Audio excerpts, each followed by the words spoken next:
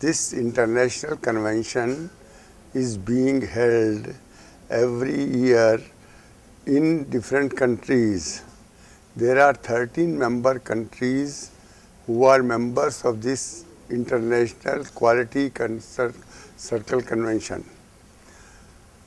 The purpose of this convention is to have interaction with amongst employees of different nations, just to see what they have done, how they have done, and what achievement they have achieved in working day to day in industry, in service sector organization, in villages, in health services, everywhere.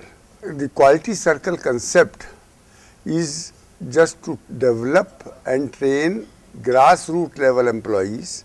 Through recognition, they are involved, they are committed, and once they are committed to do best for themselves as well as for the organizations, and once a employee is committed to give best, then the prosperity is there, cost reduction is there, productivity is there, and it is better for in the interest of the organization as well as for the nation.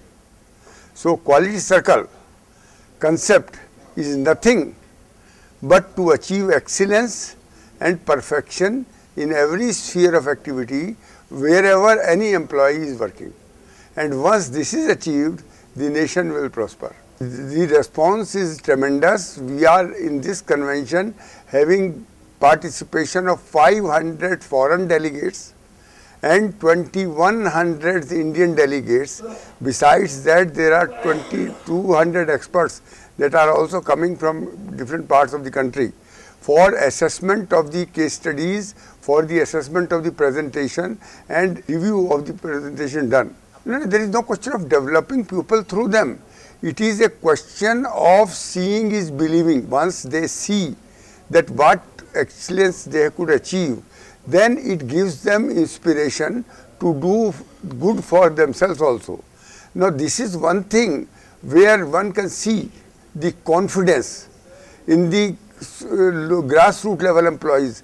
If you come to the international convention, you will find the workers, grassroots level employees, much better than the executives of the topmost countries, topmost organizations. So, it is this confidence that gives them recognition, that gives them encouragement, and that gives them a benefit to the organization and to the nation.